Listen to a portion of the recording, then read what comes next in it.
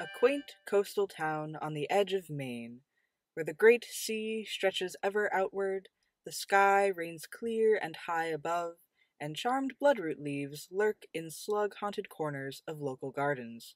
Welcome to Voices of Dunnet Landing. Good night, listeners. I come to you, fresh off the tragic and final farewell of the most respectable Mrs. Begg, as she was seen off by friends and neighbors alike to the great unknown voyage only known to us as death. But we should not dwell in uncertainty for the fate of the most respectable Mrs. Begg, but hopefully our guest for tonight will help liven things up. Please join me in welcoming Dunnet Landing's own Honorable Captain Littlepage. Well, hello, Honorable Captain Littlepage. Welcome to the show. It's a real shame about Mrs. Begg leaving us here on this material plane. She is gone. Very easy at the last, I was informed. She slipped away as if she were glad of the opportunity. She was one of the old stock. She was very much looked up to in this town and will be missed. It may be found out some of these days. We may know it all. The next step, where Mrs. Begg is now, for instance. Certainty, not conjecture, is what we all desire. We shall know it while yet below. We have not looked for truth in the right direction. I know what I speak of. Those who have laughed at me little know how much reason my ideas are based upon. In that handful of houses they fancy that they comprehend the universe. I am an old man, as you can see. I've been a shipmaster the greater part of my life, 43 years in all. You may not think it, but I am above 80 years of age. You must have left the sea a good many years ago then, Captain Littlepage. I should have been serviceable at least 5 or 6 years more. My acquaintance with my experience upon a certain occasion, I might say, gave rise to prejudice. I do not mind telling you that I chanced to learn of one of the greatest discoveries that man has ever made. I had a valuable cargo of general merchandise from the London docks to Fort Churchill, a station of the old company on Hudson's Bay. We was delayed in landing and baffled by headwinds and a heavily tumbling sea all the way north. Then the fog kept us off the coast, and when I made port at last, it was too late to delay in those northern waters, especially with such a vessel and such a crew as I had. They cared for nothing, and idled me into a fit of sickness. But my first mate was a good, excellent man, with no more idea of being frozen in there until spring than I had, so we made what speed we could to get clear Hudson's Bay and off the coast. I owned an eighth of the vessel, and he owned a 16th of her. She was a full-rigged ship, called the Minerva, but she was getting old and leaky. I meant it should be my last voyage in her, and so it proved. She'd been an excellent vessel in her day. Of the cowards aboard her, I can't say so much. Then you were wrecked? I wasn't caught stern by none lighter than fault of mine. We left Fort Churchill and run into the bay with a light pair of heels, but I had been vexed to death with their red-tape rigging at the company's office, and chilled with staying on deck and trying to hurry up things, and when we was well outside of land, heading for Hudson Straits, I had a bad turn of some sort of fever, and had to stay below. The days was getting short, and we made good runs, all well on board but me, and the crew done their work by dint of hard driving. So there we was, blowing along anyways. Before that, let's hear a word from one of our sponsors. Have aches and pains, suffering the afflictions of life, need a little pick-me-up after your weekend soiree? Then come on down to Miss Todd's Herbalist Shop in scenic Dunnet Landing for all of your medicinal needs. Miss Todd's Herbalist Shop is the natural answer to all your problems, with each remedy made from 100% genuine, small-town, hand-grown roots and herbs that are specially selected just for you. Just off Route 1, past the old light post, and the shack that smells like fish. Open weekdays from 6 a.m. to 4 p.m. Miss Todd's Herbalist Shop. Hope to cure you soon.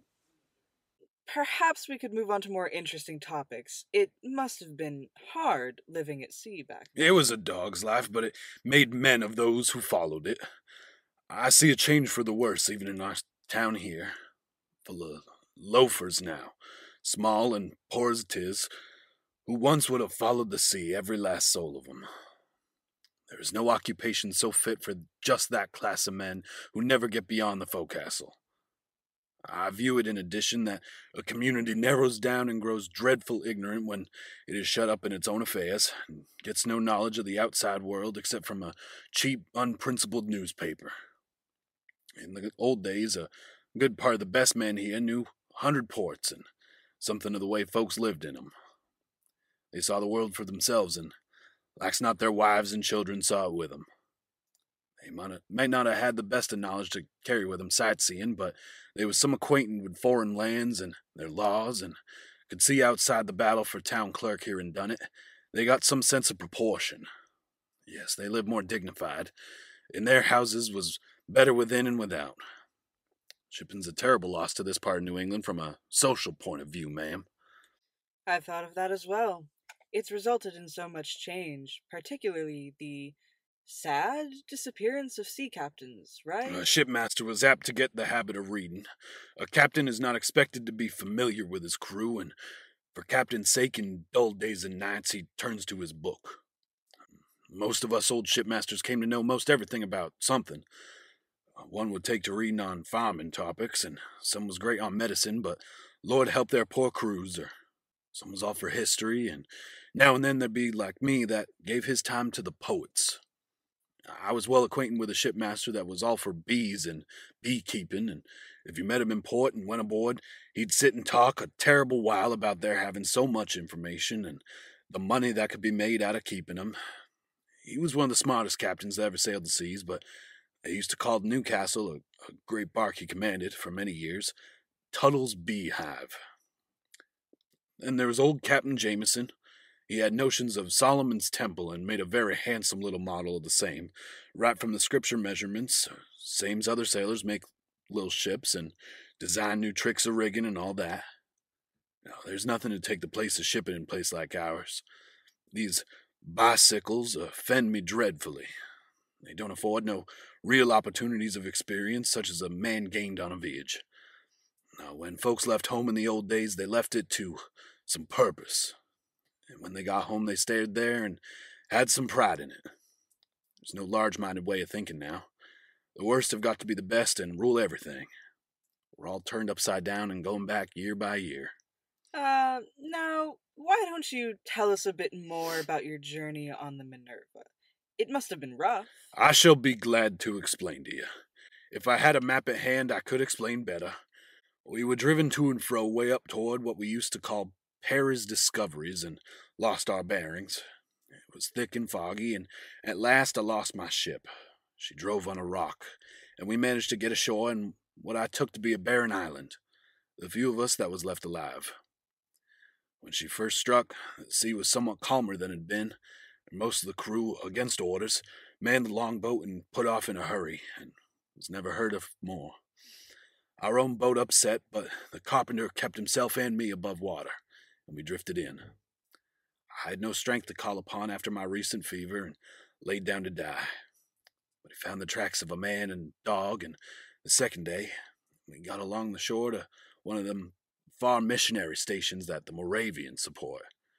They was very poor themselves and in distress. 'Twas a useless place. There was but few Eskimo left in that region. There we remained for some time, and I became acquainted with strange events. There was a supply ship expected, and the pastor, an excellent Christian man, made no doubt that we should get passage in her. He was hoping that orders would come to break up the station, but everything was uncertain, and we got on the best we could for a while. We fished and helped the people in other ways. There was no other way of paying our debts.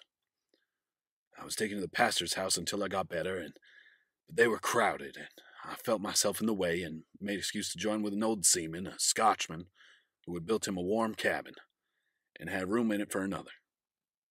He was looked upon with regard and had stood by the pastor in some troubles with the people. He'd been on one of them English exploring parties that found one of the end of the road to the North Pole, but never could find the other. We lived like dogs in a kennel, or so you'd thought if you had seen the hut from the outside. The main thing was to keep warm. There were piles of bird skins to lay on, and he'd made 'em a good bunk, and there was another for me. 'Twas dreadfully dreary waiting there. We'd begun to think the supply steamer was lost, and my poor ship broke up and strewn herself all across the shore. We got to watching on the headlands. My men and me knew the people was short of supplies and had to pinch themselves. It ought to read in the Bible, man cannot live by fish alone. If they'd told the truth of things, it ain't bread that wears the worst on you. First part of the time, old Gaffett, that I lived with, seemed speechless, and I didn't know what to make of him, nor he of me, I dare say. But as we got acquainted, I found he'd been through more disasters than I had, and had more troubles that wasn't going to let him live a great while. Used to ease his mind to talk to an understanding person, so we used to sit and talk together all day. If it rained or blew so we couldn't get out. I got a bad blow on the back of my head at the time we came ashore, and it pained me at times, and my strength was broken anyway. Never been so able since. Then I had the good of my reading. I had no books, the pastor spoke but little English, and all his books were foreign. But I used to say over all I could remember. The old poets little knew what comfort they could be to a man. I was well acquainted with the works of Milton, but up there it did seem to me as if Shakespeare was the king. He has his sea terms very accurate, and some beautiful passage was common to the mind. I could say them over until I shed tears. There was nothing beautiful to me in that place but the stars above and passages of verse. Wait. Tell us more about this Gaffett person. Oh, Gaffett was always brooding and talking to himself. He was afraid he should never get away, and preyed upon his mind. He thought when I got home I could interest the scientific men in his discovery, but they're all taken up with their own notions. Some didn't even take pains to answer the letters I wrote. You observe that I said this crippled man Gaffett had been shipped on a voyage of discovery. I now tell you that the ship was lost on its return, and only Gaffett and 2 officers was saved off the Greenland coast, and he had knowledge later that those men never got back to England. The brig they shipped on was run down in the night. So no other living soul had the facts, and he gave them to me. There's a strange sort of a country way up north beyond the ice, and strange folks living there. Gaffett believed it was the next world to this. Honorable Captain Littlepage, what on earth do you mean? To hear old Gaffett tell about it was something awful. 'Twas first a tale of dogs and sledges, and cold and wind and snow. Then they begun to find the ice grow rotten. They'd been frozen in, and got into a current flowing north, far up beyond the Fox Channel. And they took to their boats when the ship got crushed, and this warm current took them out of sight of the ice and into the great open sea. And they still followed it due north, just the very way they had planned to go. And they struck a coast that wasn't laid down or charted, but the cliffs was such that no boat could land until they found a bay, and struck across under sail to the other side where shore looked lower. There were scant of provisions and out of water, but they got sight of something that looked like a great town. For God's sake, Gaffett, I says, the first time he told me, you don't mean a town 2 degrees farther north than ships have ever been? Well, he got their course marked on an old chart that he'd pasted out at the top, but he insisted upon it, and told it over and over again to be sure I had it straight to carry those who could be interested. There was no snow and ice, he said, after they had sailed some days with that warm current, which seemed to come right from under the ice that they'd been pinched up in and had been crossing on foot for weeks. But what about the town? Did they get to the town? They did, and found inhabitants. 'Twas an awful condition of things. It appeared, as near as Gaffett could express it, like a place where there was neither living nor dead. They could see the place where they was approaching it by sea pretty near like any town, and thick with habitations. But all at once they lost sight of it altogether, and when they got close inshore they could see the shapes of folks, but they never could get near 'em. All blowing gray figures that would pass along alone, sometimes gathered along in companies as if they was watching. The men was frightened at first, but the shapes never came near 'em. It was as if they blew back. And at last they all got bold and went ashore and found birds' eggs and seafowl, like any wild northern spot where creatures was tame and folks had never been. And there was good water. Gaffett said that he and another man came near one of the fog-shaped men that was going along slow with the look of a pack on his back among the rocks, and they chased him. But, Lord, he flitted away out of sight like a leaf the wind takes with it, or a piece of cobweb. Sir, please remain seated so the mics don't lose you. They would make as if they talked together, but there was no sound of voices. They acted as if they didn't see us, but only felt us coming towards them, says Gaffett one day, trying to tell the particulars. They couldn't see the town when they was ashore. One day the captain and the doctor was gone till night up across the highland where the town had seemed to be, And they came back at night beat out and white as ashes, and wrote all next day in their notebooks, and whispered together full of excitement, and they was sharp-spoken with the men when they offered to ask any questions. And there came a day. The men all swore they wouldn't stay any longer. The man on watch early in the morning gave the alarm, and they all put off in the boat and got a little way out to sea. Those folks, or whatever they was, come about 'em like bats. All at once they raised incessant armies, and come as if to drive 'em back to sea. They stood thick at the edge of the water like the ridges of grim war. No thought of flight, none of retreat. Sometimes a standing fight, and soaring on main wing tormented all the air. And when they'd got the boat out of reach of danger, Gaffett said they looked back, and there was the town again, standing up just as if they'd seen it at first, coming on the coast. Say what you might, they all believed 'twas a kind of waiting place between this world and the next. Gaffett thought the officers was hurrying home to report and to fit out a new expedition when they was lost. At the time, the men got orders not to talk over what they had seen. And before we get any further into that, why don't we hear another word from one of our sponsors? Trying to buy a home but don't know where to turn? Want to own land? Let the experts at Dunnet Landing Realty take all the stress out of moving. Our team of qualified realtors will work with you every step of the way to ensure the smoothest transition possible into your new life. We have a number of properties throughout the town in the surrounding countryside. But wait, there's more. Don't like neighbors? Living alone? Would rather provide for yourself than depending on loved ones? Have we got the place for you? We have recently acquired a listing for a small island home at a very reasonable price. Give us a call for a free consultation. Did we mention we have an island? Dunnet Landing Realty, serving your country since 1988. Honorable Captain Littlepage, they must have been starving, right? Or was it a mirage or something? Gaffett had got so that his mind ran on nothing else. The ship's surgeon let fall an opinion to the captain one day that 'twas some condition of the light and the magnetic currents that let them see those folks. 'Twa'n't a right feeling part of the world anyway. They had to battle with the compass to make it serve, and everything seemed to go wrong. Gaffett had worked it out in his own mind that they was all common ghosts, but the conditions was unusual favorable for seeing 'em.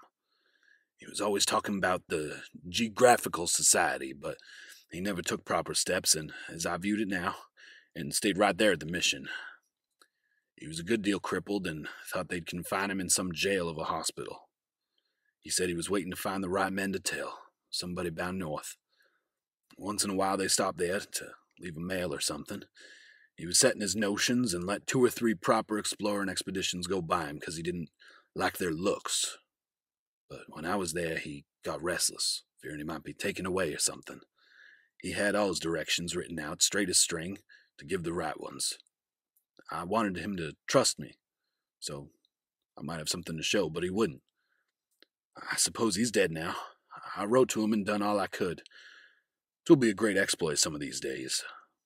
Well, what an unexpectedly riveting story. Thank you, Honorable Captain Littlepage, for joining us on our little show here. Of course.